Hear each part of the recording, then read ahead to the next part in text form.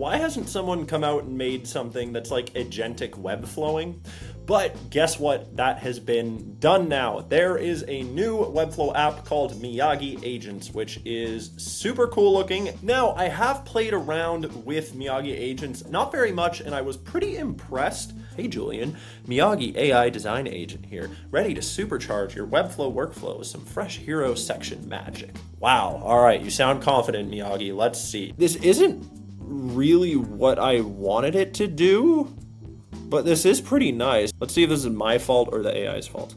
Where it's text on top of the image. Okay, you know what? That's my fault. I said text on top of the image. I meant like text image, not like text image, but I mean, hey, that one's totally open to interpretation. So I mean, hey, this saved me time. I can't say it didn't save me time.